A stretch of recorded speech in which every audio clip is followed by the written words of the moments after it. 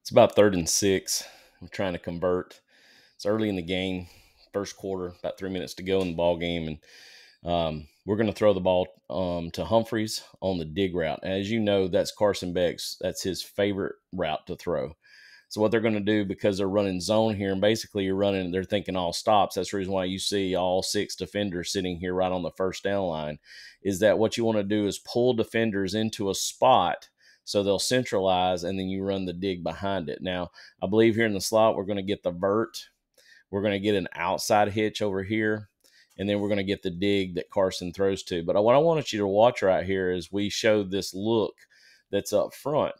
This is something that's got to change, because you'll notice as the ball is snapped and you get the bail, the Mike looks like he's bailing, but he ends up running an X stunt.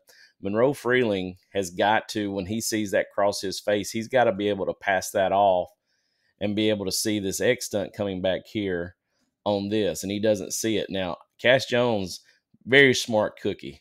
Big kid, okay? He has every right to do what he's doing right there, which is to cut him. But, I'm glad that Carson has his mind made up here, because this is a bust by Monroe Freeling not coming off of that, passing him up. He's got to know when he lets him up, his eyes should be back on the X coming this way. And that's something I've been big on Monroe Freeling, and Truss screwing it up. But Truss at guard right here and Monroe Freeling at tackle, you don't want to see this bust right here, because if he has to come off of this route, then he's screwed. He's going to get hit. Cash holds up his guy long enough. And, of course, the first receiver is open, because you can see that everybody's being held by this quick. And one of the best balls that Carson throws is the inside dig, and London Humphreys makes a catch here, getting him involved in the passing game early. Now, honestly, this is what I would like to see. If we're going to throw this route right here, I don't mind doing this, but I don't want to do it from a stationary position where we're in doubles, doubles up top or ace, whatever type of 2-receiver set combo to the wide side of the field. I would much rather put him in fast motion to get him outside to the hash first and turn and throw like a toss sweep where he gets it up inside, because we know that we ran it earlier in the game and we just end up running too much lateral, and it's too easy because the running back's having to slow down to catch the football for the transition, and I don't like that. But this is certainly something I don't mind doing, is you just sit in early fast motion, you turn and throw that, you're blocking, it's just toss sweep, get outside. I have no problem. We didn't actually run that at all, but that's something we could run, something we have done in the past.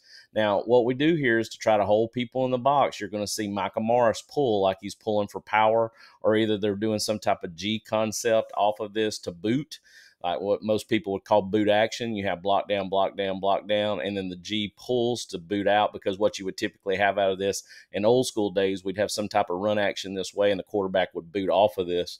That's the reason why you have that pull out there, because you're wanting to pull everybody left and then come back. But what we're trying to do is we're just trying to hold by the guard pull right here to hold these two guys so that we can go block force. He catch it outside on the rabbit, and he's going to try to make a move off of this and play Oklahoma with this guy right here. So we'll see what happens here. But this is the same thing we've run to Anthony Evans. We've run it to Arian Smith. We've run it to Dominic Lovett. And here we are now running it to London Humphreys. So he gets the catch.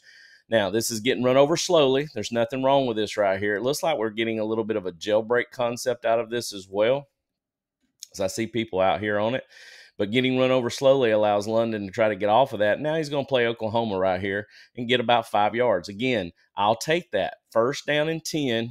Now we're playing in front of the chains at 2nd and 5. I'll take that all day long. Have no issues with it whatsoever. So, again, we get fast motion out, rabbit, pull to hold, get run over slowly by Lucky, make somebody miss, and get 5 yards. Just like in the Orange Bowl, we run this same very play.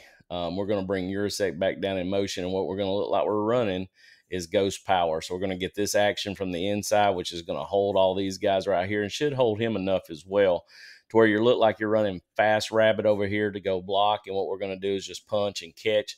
And this is just a concept of RPO. And it's just showing this action. We're not going to hand off on the power. The action you see here is just to hold these guys so that we can get one-on-one out here with an athlete that's in space. And, guys, we've been gashing them with this stuff right here, and this is the reason why Bobo goes to it. This was actually a sequence of plays that we had run to London Humphreys, and he was in a hot spot right now. And unfortunately, this is the exact same play where A.D. Mitchell catches it against Michigan in the Orange Bowl, and it converts for about a 5-6 yard gain. I think he ends up almost getting a first down. And you can see here, we only need 5 yards for the first down. And if he just watches the ball in, we've got a first down again. It's the same exact play.